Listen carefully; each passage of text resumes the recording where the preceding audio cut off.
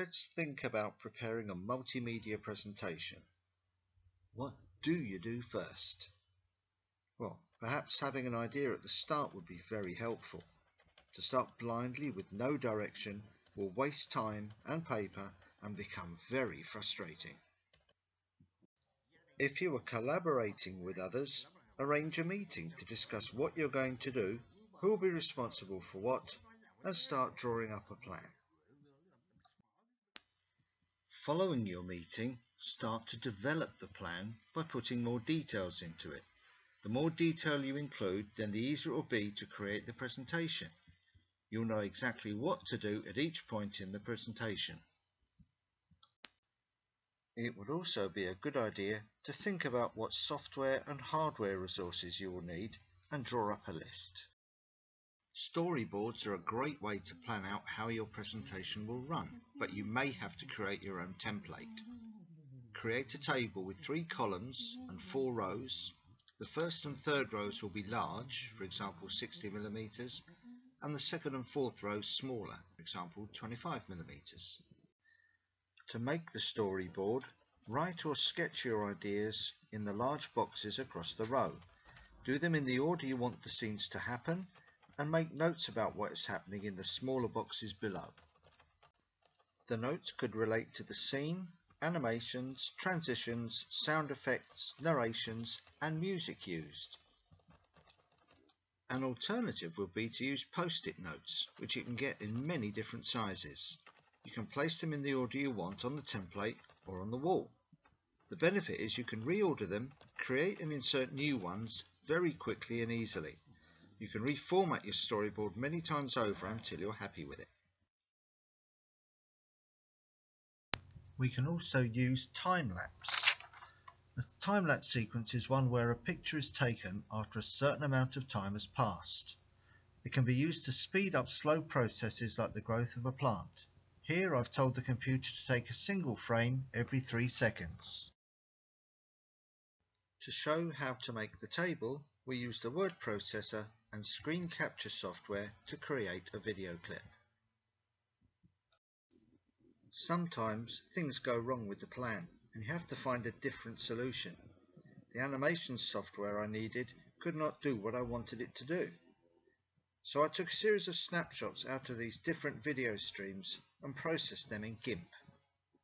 2 images of me were cut out of their original frames and layered onto a background with another me, 20 times. New images were brought into Movie Maker and played back at high speed to show movement. It's a bit like stop frame animation.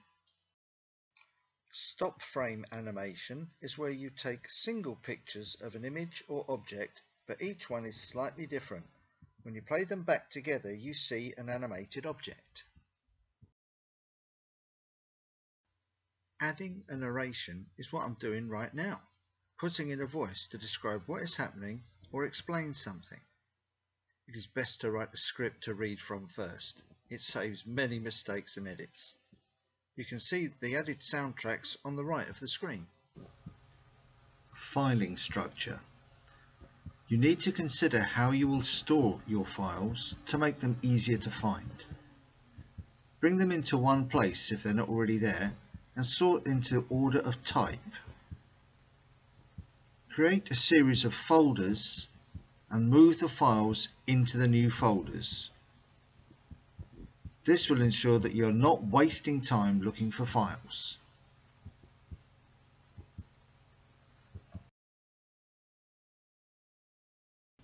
Now it is time to start bringing your files together.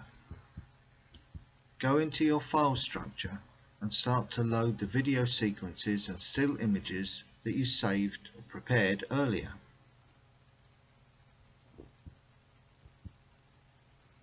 You can set animations to bring your sequences smoothly into view. You can also use pan and zoom effects to give life to still images. To add a narration, make sure you have your script to hand, select Record Narration, and then press Record. When you're finished, you press stop, or if you make an error, press cancel.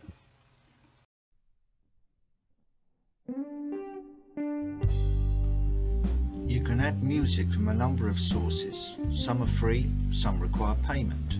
You can also insert your own. Respect copyright at all times and only use music in a way authorized by the copyright owner.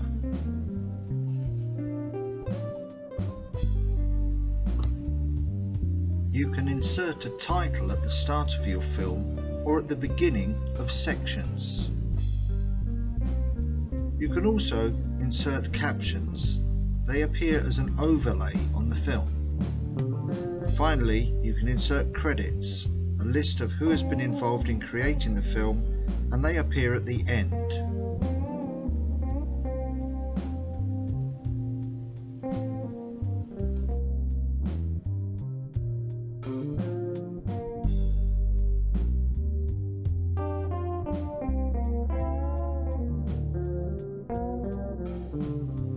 Finally, you have to save your work.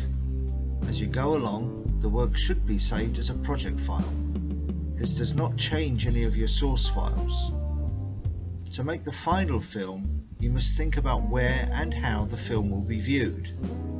Select an appropriate file format and size to the final work. When this is done, you can publish your work.